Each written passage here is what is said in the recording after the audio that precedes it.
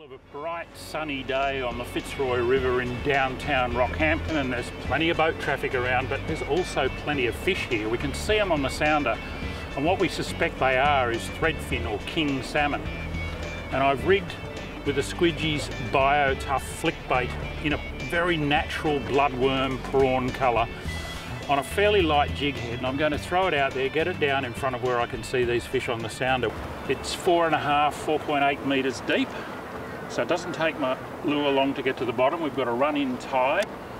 I make contact with the lure and I'm just fishing it very subtly. I'm just lifting it off the bottom, making it dart a little bit, and then back down onto the mud again. Nothing very wild or violent with the action. Give it a little shake every now and again. And I'm just waiting to feel a tap and a pickup, and when I do, I'll really set that hook. You've just got to believe what you're seeing on the depth sounder. There are fish there, and they're big fish, so they've got to be either barra or threadfin salmon. And because of the way they're schooling and the way they're showing up on the sounder, I suspect that they're probably threadfin. When we first saw them, they were pinned hard to the bottom. Their bellies must have been almost touching the mud. Now they've lifted half a metre or so, and to me that indicates that they're becoming a little more active. There may be some prawns starting to come through on this run-in tide, and those fish have just lifted up off the bottom and they're looking into the current, waiting for something to come along. Targeting these threadfin salmon can be so frustrating. We're seeing a lot of them on the sounder, but they're just not that keen to bite. But I've got the Squidgie BIO Tough Flickbait on, which has got very little inbuilt action, and sometimes I find that that's what they want, something that doesn't have a lot of action. You just virtually dead stick it, give it little twitches, just don't give up, keep working away on them. Something might trigger them to have a bite, or you might just happen to get that lure right across one's nose. This one I felt him tap it once and then eat it. He may have even touched it with his feelers. Might have come up fairly fresh from the down further in the tidal water, this bloke. Oh, he's a good fella. That's nice. Oh, thank you, love. Well done, you. Well, worked for him. Didn't you? I'll just bring him up here onto the casting deck.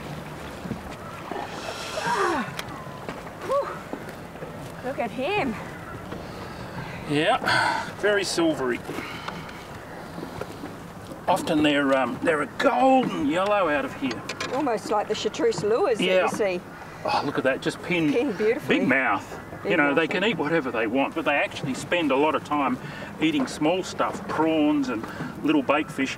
And I reckon what I felt was him touching it once with those feelers, and he probably tasted the S factor and then sucked it in, and I actually had to set it, and you can see it's beautifully set there in the corner of the jaw. And that BIO Tough is not even slightly torn or misshapen. You know, I could catch another 20 of these salmon on that lure. You've got to completely change your thinking about the durability of soft plastics when you're dealing with these Squidgie BIO Toughs. They just last and last, and because they're so stretchy and so tough. No splits, no tears. All right, let's get a length on this guy. So he's about 81 and a half to the fork, but 90, well, actually you get 98, near 98 and a bit to the tips.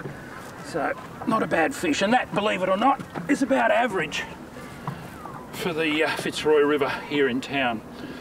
Now, because he's put in a pretty hard battle, I'm going to hold him in the water there and swim him for a little bit before I let him go.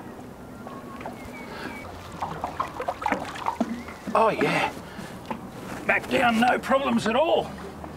All right, and because my BIO Tough is still in immaculate condition, I'm going to get it straight back in there. I might just put a little bit more S factor on it first, because I really think that made a difference.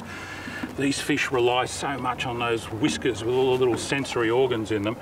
He's touched that, I reckon it tasted all right, so he sucked it in and I was able to hit him while it was in his mouth.